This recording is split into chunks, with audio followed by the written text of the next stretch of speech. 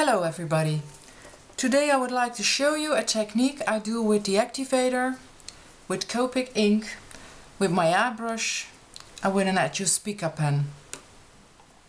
First of all, I would like to tell you that cleaner from Copic is the same fluence that is in the activator. So when your bottle is empty, you can refill the bottle with the cleaner from Copic. Okay. Right now I have a tag in front of me.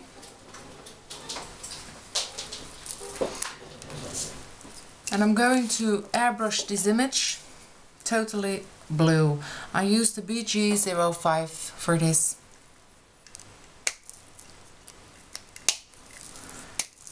Okay. The marker goes in like this.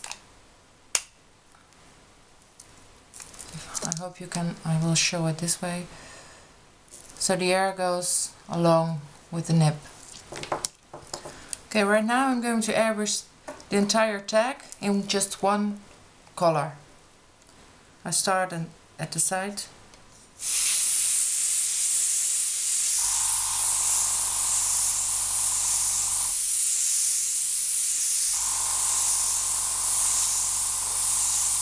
And as you can see, it's beautiful blue. Just a little bit here, a little bit there to make it a little bit darker on me.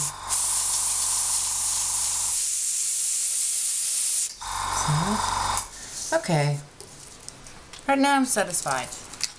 I'm going to take out my marker, put the nib on it right away. Okay.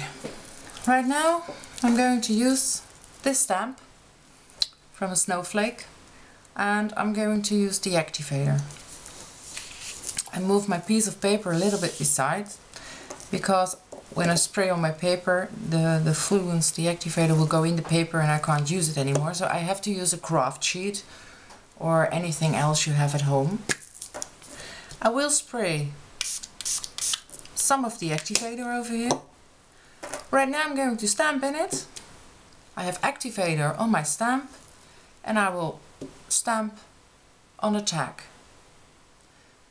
I push it not very hard, just a little bit, and right now I take it off. As you can see, the activator is spread out everywhere. I'm going to do the same again.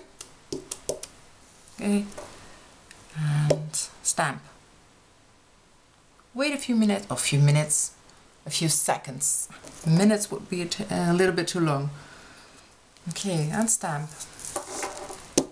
Put some activator. And stamp.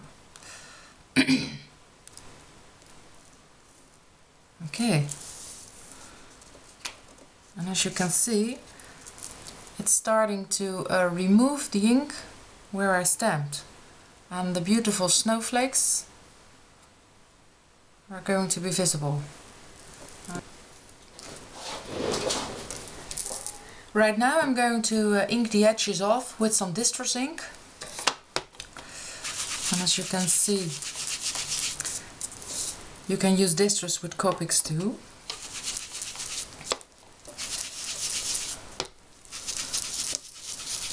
Okay, I'm going to use walnut stain also a little bit.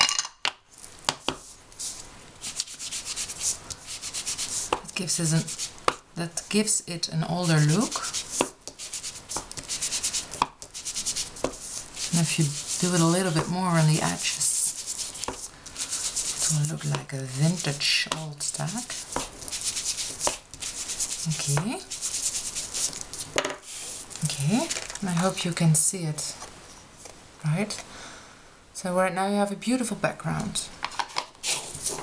I will turn my patch over.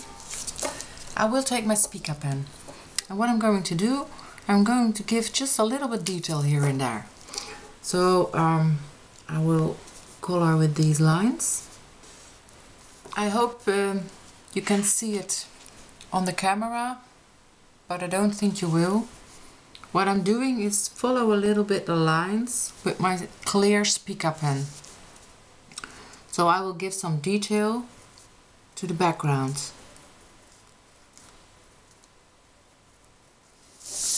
I love the speaker so much because you have the glittery effect, but you don't see glitter.